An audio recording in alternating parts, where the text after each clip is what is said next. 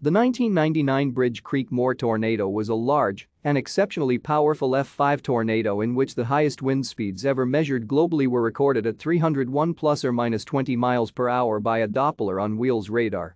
Considered the strongest tornado ever recorded to have affected the metropolitan area, the tornado devastated southern portions of Oklahoma City, Oklahoma, United States, along with surrounding suburbs and towns to the south and southwest of the city during the early evening of Monday, May 3, 1999.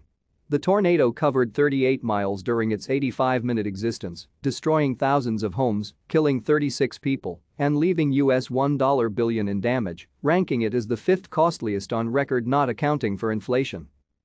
The tornado first touched down at 6:23 p.m. Central Daylight Time in Grady County, roughly 2 miles south-southwest of the town of Amber. It quickly intensified into a violent F4 and gradually reached F5 status after traveling 6.5 miles, at which time it struck the town of Bridge Creek. Thank you for watching. Like and subscribe if you would like to view more of our videos.